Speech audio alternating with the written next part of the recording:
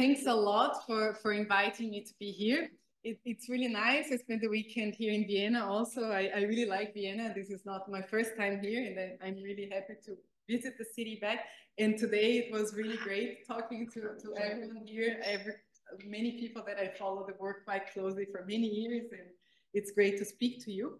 So the title of the talk has this weakly bound materials and competing energy scales, and I would like to start by actually telling you what I mean by that, and give you a little bit of an example of that. If I can change the slides. Yes. So I start by giving a practical example. This is the aspirin crystal, and it's a prototypical weakly bound system, as I'll explain next. It's a molecular crystal. And what makes this weakly bound is that it's predominantly stabilized by what we call weak interactions. These are hydrogen bonds interactions and van der Waals interactions that span some energy range from going from tens to hundreds of milli-electron volts. These are not the only type of weakly bound system. You can have also interfaces of molecules with solid state systems. That is also a weakly bound system, and you see that next in my talk. Or interfaces between different van der Waals materials that are stabilized predominantly by van der Waals. And what makes it interesting is that these weak interactions, together with the atomic composition of the systems, they define the energy scale of nuclear motion in the system. So nuclear motion can be measured in many ways. One such way is, for example, by calculating a Raman vibrational spectrum of these systems. This is a calculation that I'm showing there that I did in my group, where you can see this Raman spectra in this crystal. They span from very few to many thousands of wave numbers, and that spans the intermolecular motions to the intramolecular motions. If you translate that to energy scales, again, a few to many hundreds of milli-electron volts. Now, what makes these energy scales interesting in this type of systems is that they're coupled. And because they are coupled, external agents such as temperature or pressure, or even just taking into account that nuclei are not classical particles but quantum, changes the types of nuclear motion that happen there, and you can also see that in simulations. So the black line that I show on top is a type of simulation where I switch off all of these couplings between all the degrees of freedom. That's a harmonic approximation, yeah? But I can also do simulations based on molecular dynamics in which all of these couplings are in, and this is what I show there in red in this panel that you see there. And you see that such an important peak, such as the OH stretch that I show here, disappears, yeah, when I take this coupling and harmonicity into account. And you can also look at this a bit closer, and you can look at this type of correlation plots where you look at correlations between the intensities of these different peaks in the low energy range, and signals in the off diagonal means that there's correlation in these intensity changes over time, which is a signature of coupling. And at this point, you might think, okay, I mean, but electrons don't play an active role here because these are small energy scales for electrons. But actually, it's also very important in these systems because there is strong electron phonon coupling. Yeah? And so what that means is that when you move the atoms, that changes the effective couplings between the different electronic states of your system, and also this change in the electronic couplings change the potential energy surface where these things move and so on. And so you need to also be careful with taking that into account. And so this type of capturing these small energy scales that make a large difference in the system is a challenge for theoretical simulation, but it's also an opportunity because if you can understand them quite a lot, you can also play with these smaller energy scales and maybe get interesting properties that you can tweak in your system. So I start by giving an overview of the methodology and how we try to simulate that in my group. So the motto of the group is that we want to do simulations that capture correlations between electrons and nuclei. And more than that, I also want to keep a quantum mechanical description for both electrons and nuclei, at the same time reaching very large system sizes. So most of the simulations that I do or that I did up to now are based on the Born-Oppenheimer approximation, where you have these, the position of the nuclei, the instantaneous position, defining this external potential, where you solve the electronic structure, and the electronic structure gives the Born-Oppenheimer potential, where you solve the nuclear motion, for example. And what I show here, I would like to just say which are the main challenges that we tackle in my group. in order to describe the system. So for the nuclear part of the problem, we target methods that are capable of taking into account enharmonic and quantum coupling between these degrees of freedom. And we want to go beyond perturbative methods, because as soon as you move away from these more canonical solid state systems, perturbative methods fail quite quickly. And that's where I want to apply this there.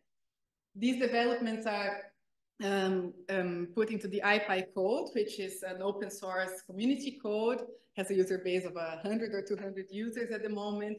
And we do a lot of work there. And on the electronic system side of the problem, what we do as developments in my group is targeting methodology, especially in the realm of density functional theory, that can get better accuracy for large system sizes, and also that can get response properties of the electronic structure. And these implementations are then done in the FHI Ames code. It's community-based, it's not open source, but talk to me if you want to get it. And I explain. And it's a user base is larger there, so 1,000 or 2,000 users at the moment. So of course, quantum mechanics is not the only theory that goes behind all the simulations that we do.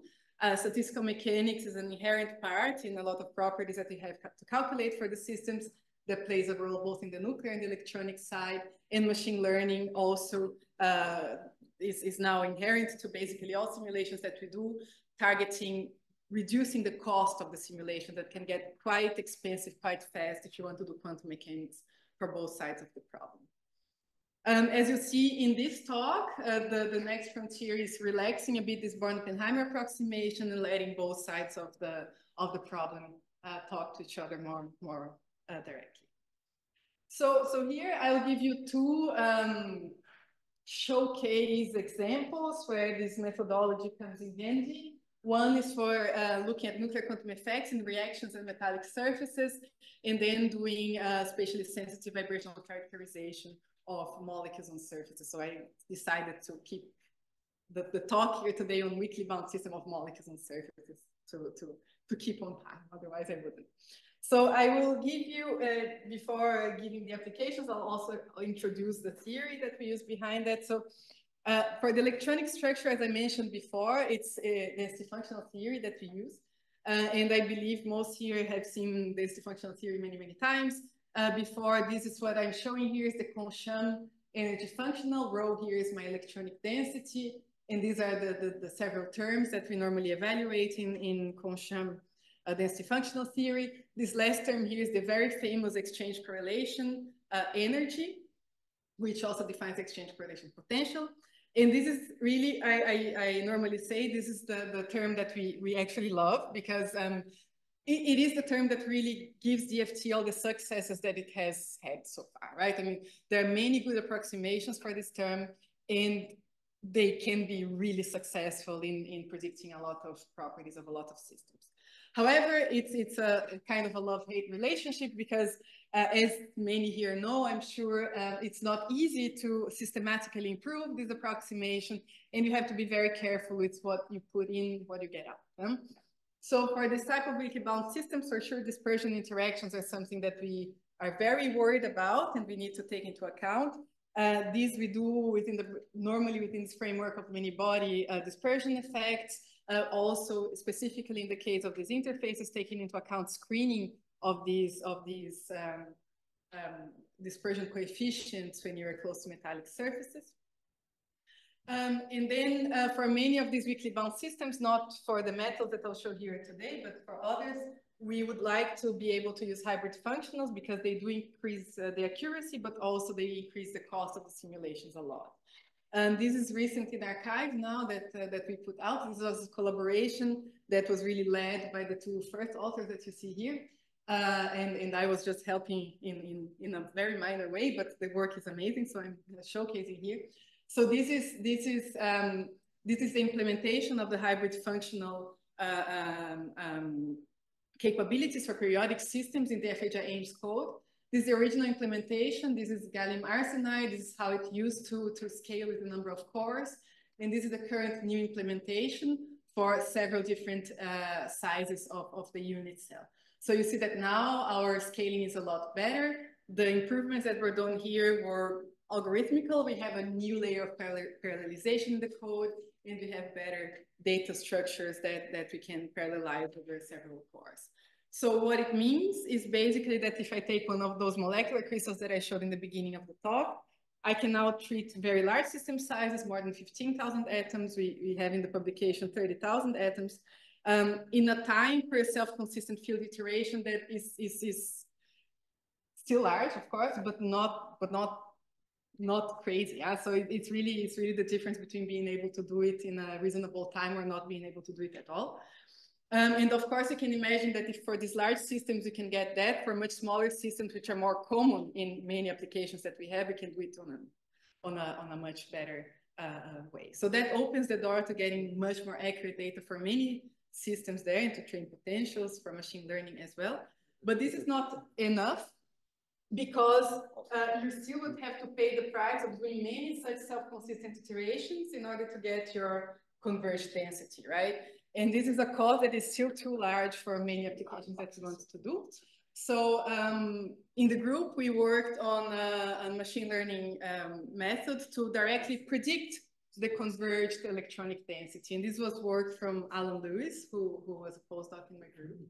And what we wanted was what we did is the symmetry adapted learning of the electronic density, which is based on a Gaussian process regression, the symmetry adapted Gaussian process regression that starts with the density fitting ansatz of the electronic density, and then you build the symmetry adapted kernels, and then you train a Gaussian process regression model.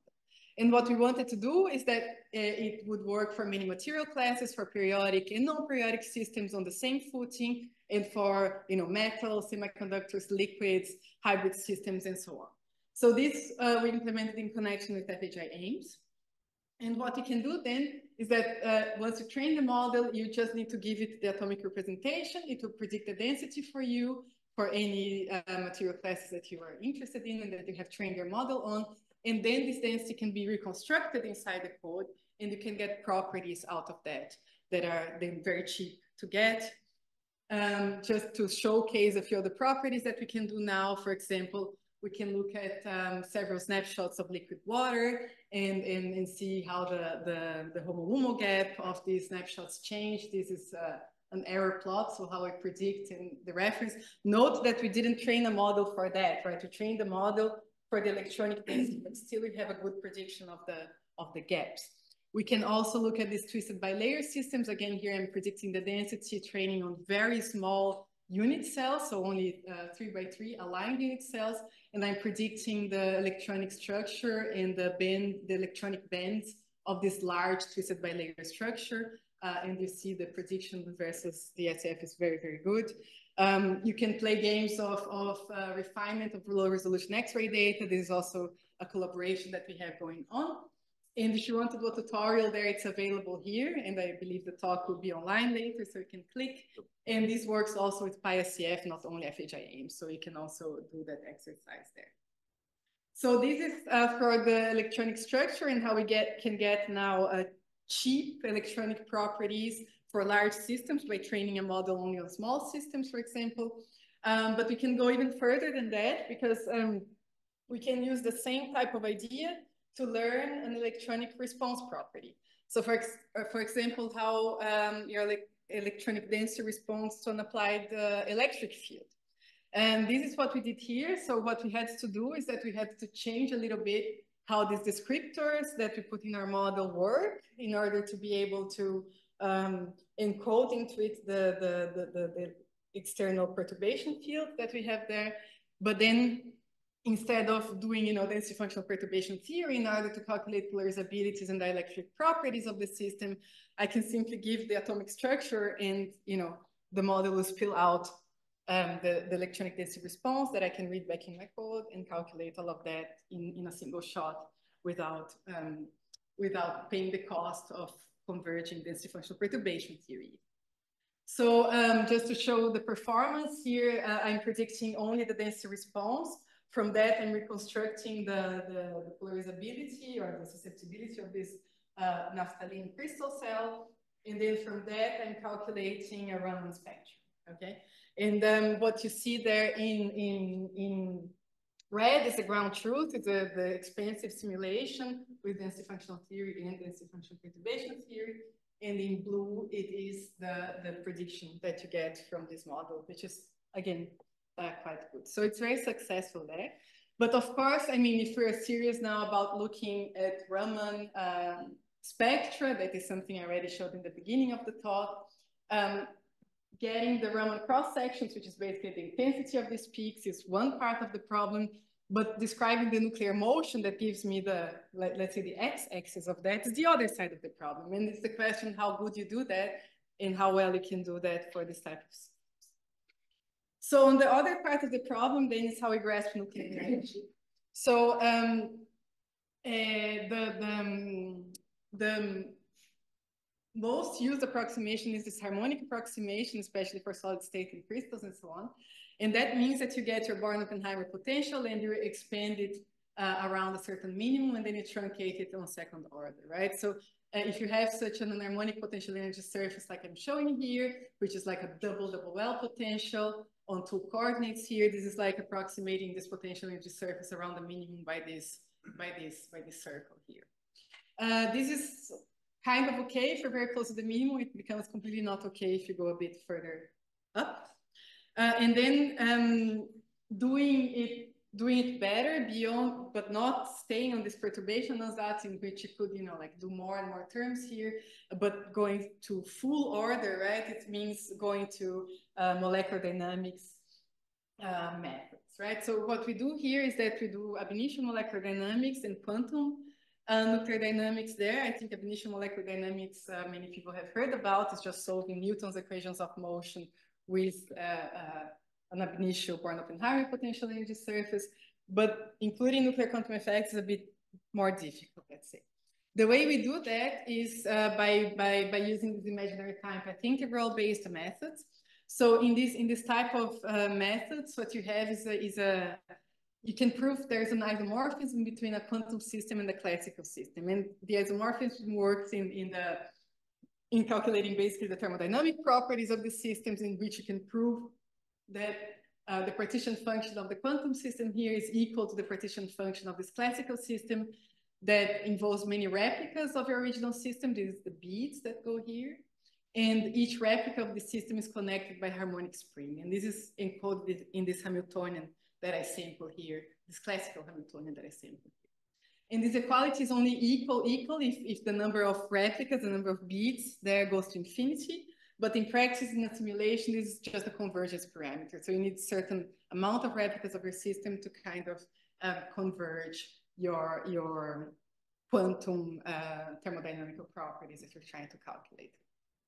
In practice, we don't need a lot of replicas. There are many schemes also that we have also worked on in my group to reduce the number of replicas. But what is nice about it is not only that you can do thermodynamical properties, but based on these methods, you can pose ways of calculating quantum dynamical properties of the system, which then gives you access to vibration spectra, reaction rates, and so on. And you see more of that in it. This is important because this type of methods, they allow you to include these nuclear quantum effects into high dimensional and harmonic systems, which is exactly where we want to go to. So the first method in that area I would like to talk about are these ring polymer instantons. And they are, what you do here is that you want to describe the tunneling event. So if this is an energy barrier, I want to describe, what is the probability, the tunneling rate to go here under the barrier, but not for a one-dimensional barrier where I could use maybe the WKB approximation or something, but really for a multidimensional system. And you can do that in this path integral formalism that is called the ring polymer instanton, and then you end up with a algorithm where you don't need to rely on dimensionality reductions.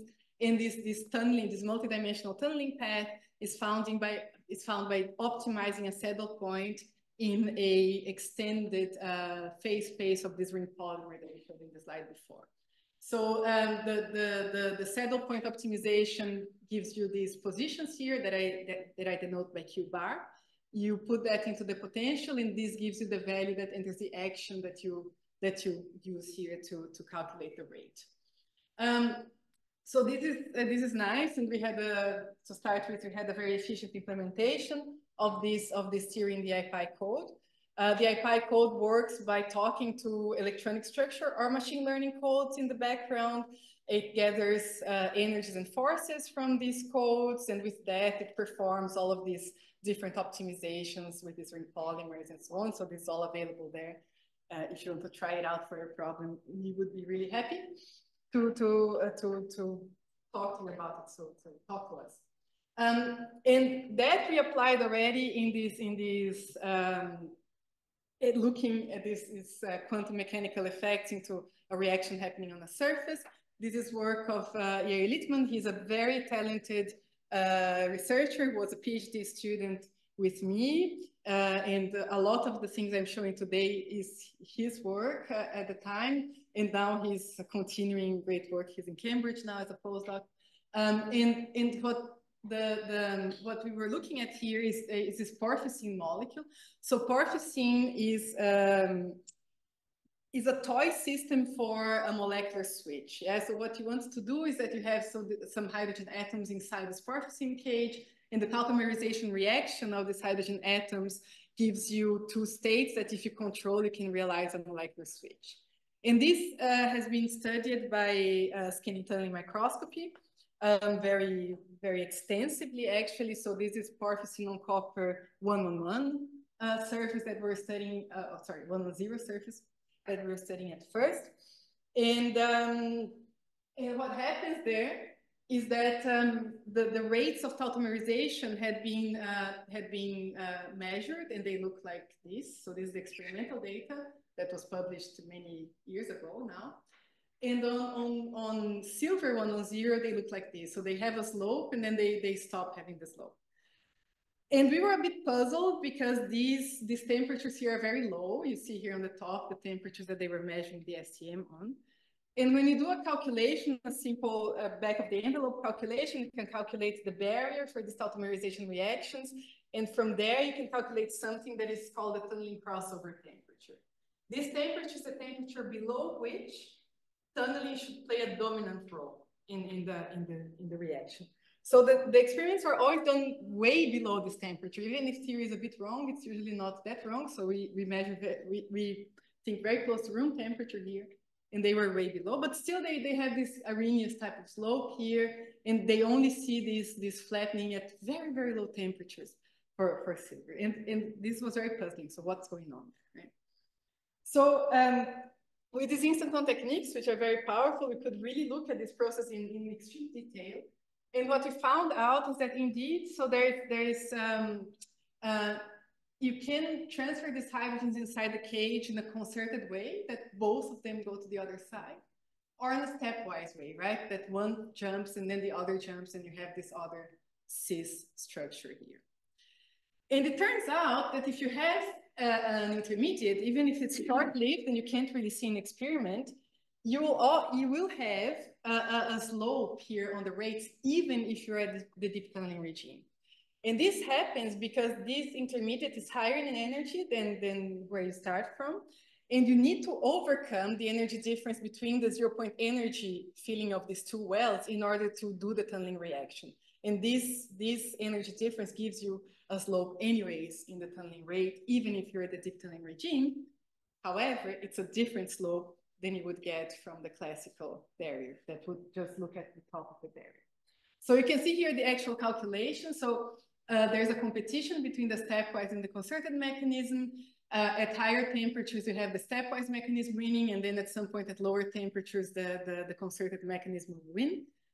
You can see you can see that things are tunneling by looking at the kinetic isotope effect. That is very different if you consider tunneling or not. And you can also see, yes, we also predict this Arrhenius type of slope there. So we have a comprehensive understanding of this reaction, that you have the classical regime at very high temperatures. Then you have a change of slope in the Arrhenius plot, and you have the tunneling of stepwise, and then you have this flat slope when the tunneling is completely concerted. And these temperatures of that you have the inflection here on the tunneling curves depends on the surface you're adsorbed on, because depends, even though the molecule is weakly bound, it really depends on how strong these interactions between molecule and surfaces are. And all of that we could get from the calculation. So, however, the surface, of course, I mean, it should be expected that it plays a role on the mechanism of reactions at these different things. But that's not the only way that the surface played a role there. It also actually enhanced tunneling a lot. So this is the data here, the theory and the experiment that we had for porphyrin on copper 110, where we had a very good agreement with the DFT that we were doing. And here we see that if we include the surface atoms into the calculation of the tunneling path, this is what is shown here on the side. The rates are actually very much, the tunneling rates are increased by up to 3 orders of magnitude at 75K. So the atoms of the surface actually play an active role on the tunneling path. Their degrees of freedom are there as well. And this is a very important effect to take into account that can be done with the simulations that we do on full dimensions. Okay, and then up to that point, this is all very nice. But I started to get a bit worried because we're calculating now these rates of reactions on metallic surfaces. And, you know, I want to do even more reactions there. And then you always get to this question, well, what about non-adiabatic effects? And one of the reasons that we worry more about non-adiabatic effects on metallic surfaces is that it has been known for a long time that these low energy excitations that happen close to the Fermi energy of a metal can exchange energy with their nuclear motion very, very easily. So what happens is a bit of a cartoon here. What I have on the left side is a band structure of a metal and the Fermi energy there. And there I have a atom moving. And as it moves, it creates these instantaneous electron hole pairs that can exchange, can be a dissipative channel for the dynamics of your system. So this non-adiabatic coupling has been modeled previously as a friction and fluctuation term in classical nuclear dynamics. But the question that we had at first is whether we could incorporate this electronic friction into nuclear tunneling. So we went all the way. This is, again, the later work that we did in my group together with Esther, who was also a postdoc there. And what we did is extending this, so this would be the potential energy of this ring polymer. This is the usual one that we take to calculate this instanton tunneling paths. And then now we can find how this potential energy surface is augmented by the presence of this effective friction term here in the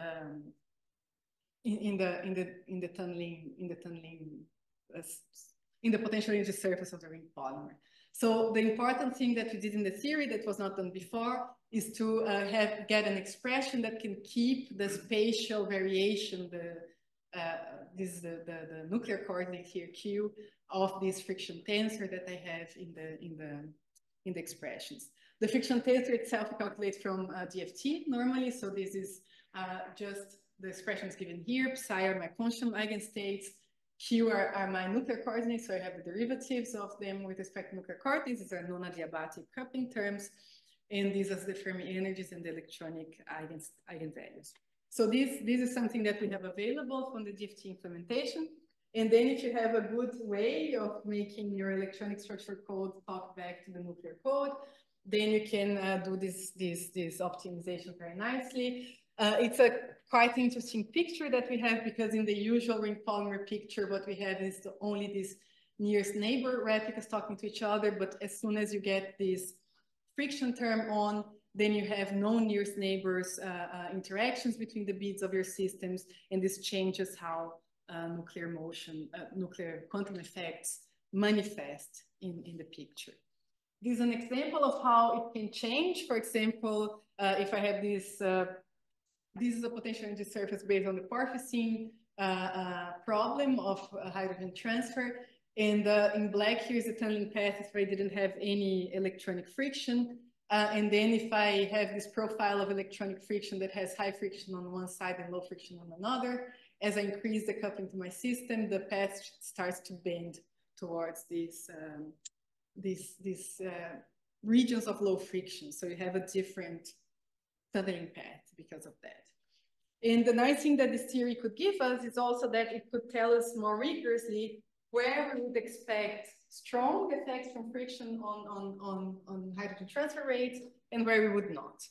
And this we could then connect to being higher barriers and this electronic state of molecular complex close to the Fermi energy of the metal. But what I find more interesting than that is that by learning all of that, we also could think about connecting this to dynamical methods. And the reason for that is that in the end, I would like to look at the reactions of, for example, where you have a hydrogen splitting reaction of water, so with liquid and so on, where such theories like the instanton theory, which are effectively a transition state theory, cannot really work because I don't have just a single well-defined reaction coordinate and so on. So in order to do that, we go into this ring polymer molecular dynamics. And there, what happens is that these are approximate methods. They can work quite well in certain regimes, especially in the condensed phase. And also, they have several limitations. For example, they don't have any quantum coherence in their in the nuclear wave packets, so they are good when these effects are not playing an important role in your system. And what happens there is that you take the dynamics in time of this ring polymer to mean something, and especially to calculate such type of time correlation functions. These time correlation functions can be used to calculate reaction rates. The way we calculate it at the moment is this Bennett-Chandler product form. So I say that the rate of reaction, the quantum rate of reaction with ring polymer molecular dynamics, it has this product. So the first term is what we call the quantum transition state theory term. It's a static term that depends on the quantum free energy that you have there. And then you have this dynamical term kappa of t here, which you have to take at this after it reaches this plateau time. And the game here is now that we can calculate this without including these electronic friction effects or trying to include them somehow. And we are doing that at the moment. So I show a couple of results. So this is one system that we looked at. Okay, so this is hydrogen diffusing inside the palladium bulk. And what you see here in red is the potential energy surface of going from the octahedral to tetrahedral side. And in blue is the electronic friction projected along the reaction coordinate. And what you see is that you see that there's a variation in space, yeah, that is almost an order of magnitude here from the transition state to the reactant or the product. So it's really important to take this spatial variation of the friction into account. So what we did at first, and this is actually an effort led by Yair that really went after benchmarking this type of methodology now. And now I'm just his collaborator. You see, this is a study that we should put in archive, I think, very, very soon. And what we do there is that we take a model system. So this is now a 1D double well potential that is inspired by this hydrogen diffusing palladium with the electronic friction profile that is also inspired by that. So it's very low friction at the transition state and high friction at product in the reactant state. And what we can get there is that for these systems, you can pose a system Beth model problem, and you can solve it exactly with techniques like multi-configuration time-dependent hierarchy. We're collaborating with Rocco Martinazzo there, that is guru of these simulations. And what you see here is the logarithm of the rate with respect to the friction strength. And in green, you see the exact results. In blue, you see the classical result. So it's the result of the rate you would get if your nuclei were classical particles in this case.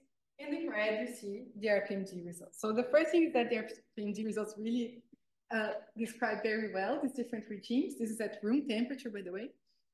And the classical results are different. And the reason why, after a certain strength of friction, this continues going up and the classical one doesn't is very interesting. Please ask me if you want to know about it after the talk, because it's too many details otherwise. But it's a real quantum effect, yeah? And in order to apply this to higher dimensional systems so that you don't stay only on these 1D model systems, we want to go into these, what I was doing there, I was approximating the electronic degrees of freedom by a bath of harmonic oscillators, basically quantum harmonic oscillators. But now I want to have this, what we call the implicit bath, in which I can just describe the effect of the bath on my system by a friction kernel, a friction coefficient, or kernel in this case. So this then takes you to these generalized Langevin dynamics that you need to solve for the system, and you need to solve the dynamics in order to calculate this rate again. The way we are doing it is work led by another postdoc in my group, George Trenins, who is looking at ways of solving this issue by working with this auxiliary variable representation of generalized Langevin equations. This has been used before, for example, in the context of these colored noise thermostats. And the question here is how to fit the type of friction kernel that we have in these type of problems of electronic friction, and also how to propagate the equations of motion that the propagators are a bit tricky. But George has done a great progress already there. So you can look at how you get this static part, and what you see here is the implicit bath in black and the explicit one in orange. And you see that they agree as they should, but we need an order of magnitude less force pulse to do the implicit one, which is really what we're looking for. And also for the transmission coefficient, the thing depending on time there. These are the number of bath modes I needed to discretize the spectral function that I had of the bath. So I needed at least 64, 128 to converge these, while with these auxiliary variables, I only need 2 and I'm converged. So this is, I think, looking very promising. And George is writing up this part of the problem right now. And with that, I hope that we can go to more interesting systems. I will not show this here today, but specifically, I'm hoping to really apply it to these water splitting reactions, which is somewhere we have some evidence that they should play an important role. So then this takes me to the last part of my talk, in the last 10 minutes or so, or even less, that has to do with the following. So it's very nice that now I can simulate all of these reactions and so on, but could there be a way that I can actually look and connect more closely to experiment with these, let's say, single molecule reactions or single molecule properties of vibrational motion, right, on surfaces? And this is where we come to tip-enhanced Raman spectroscopy. So tip-enhanced Raman spectroscopy is a very interesting technique that has appeared in the last decades, in which you overcome the spatial resolution that you would have. So the spatial resolution of usual Raman spectroscopy is limited by the diffraction limit. And if you want to look at single molecule properties, you need to go beyond that, and you need sub-nanometer resolution. So what happens here is that you come with a far electromagnetic field that excites a plasmon here on an STM tip. And this resonance creates then a local field that massively enhances the Raman scattering at the position where the local field is. So you get a signal that is quite localized in space, and it can reach a very good resolution, and then you do Raman spectroscopy like that. This is one of the original publications that they did for molecules on surfaces from the Abkarian group. And you can see here that this is the Raman spectrum, the tip-enhanced Raman spectrum that they get for this molecule with super. So these are experimental data with very high resolution for a certain vibrational mode. So our question was, how can we simulate that? Because simulation methods that were around were quite expensive, especially in terms of taking into account the fact that these molecules are on surfaces. And I already know from a lot of work in my group that normally the surface can play a larger role than you think, even if the molecule is physisorb or weakly bound to the surface. So the idea that we had was to get a method that can still take into account the surface, yeah? And the way we did it is that we joined time dependency functional theory for the response of the tip. So we calculate for a certain tip geometry, We calculate what is the local field created by an external time-dependent perturbation. And then we do that only once, and we put this local field perturbation that we calculated for a certain tip geometry into a density functional perturbation theory type of calculation. So you will see that next. So that this is the local field that has a realistic distribution, and from that we can calculate the Raman spectrum. So what happens is that my Hamiltonian now is the Hamiltonian that I had before, the non-perturbed one. Then there's a ground state contribution from the tip Hartree potential, essentially. And then you have a perturbation that is the external homogeneous field, and the perturbation that is coming from the local field. And that's what you use to solve density functional perturbation theory, essentially. With that, you can get a local polarizability tensor, and then you can get a local Raman intensity. For example, in the harmonic approximation, just calculate the derivative of that with respect to some vibrational mode. So this method is very efficient, actually. So what it allowed us to do is to look at, for example, TCNE on silver 100. And what we do is that we come with the tip and we scan it like that. That's my computational tip in this case. That's this local field moving around. And I can calculate the Raman intensity at each position, and then I can create figures like this. And this is what I get with only the molecule or the molecule on the surface for the same vibrational mode. So this is a very different image, right? So the polarization of the surface actually plays a strong role on the type of images that you get.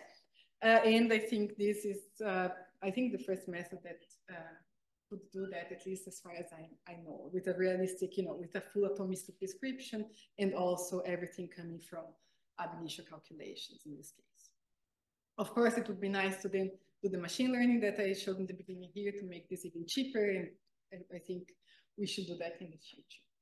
But this is now the end of the talk, and I would like to show some more recent results, because I'm working with some collaborators that are also doing this tip-enhanced Raman spectroscopy on even simpler systems, but that can be quite interesting. So this is just hydrogen molecules at the junction of a silver tip with a silver 111 surface.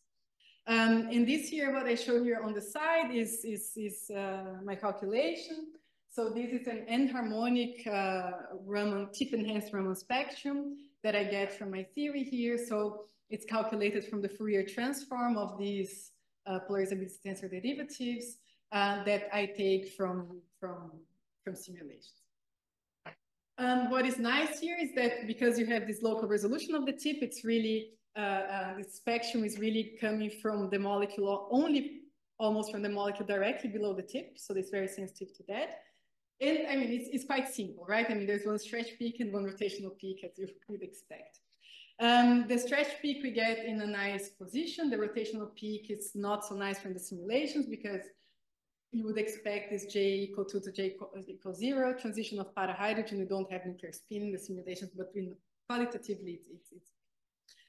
Now, what is interesting, and this is unpublished data that my collaborators were kind enough to let me show. It's hopefully very soon out, so that's why they let me show also. And so this is from Akitoshi Shiotari and Takashi Kumagai. And this is here their tip-enhanced Raman spectrum that they take as they approach the tip to the surface or take it out. So in the y-axis here is you're approaching the tip to the surface. On the top row you have hydrogen molecules. On the bottom row you have deuterium molecules. And here you have the rotational peak, and here you have the vibrational peak. So summarizing what they see that is quite interesting is that the rotational peak does not shift as you change this distance, while the vibrational peak has a strong redshift for hydrogen and a very small redshift for deuterium. So this was a bit puzzling because, if the rotational shift is not changing, and this took me some time to figure out, it means that you're not changing too much or you're not changing at all the strength of the hydrogen-hydrogen or deuterium-deuterium bond. Because if you would change that, the rotational peak would change. The rigid rotor, it would change. Yeah? So this is not the reason why you have a red shift of the vibration. It's not a weakening of the hydrogen-hydrogen bond or something like has to be something else. And also it has to be quite quantum, because the effect for hydrogen is completely different than from deuterium and cannot be explained by just a mass scaling type of idea.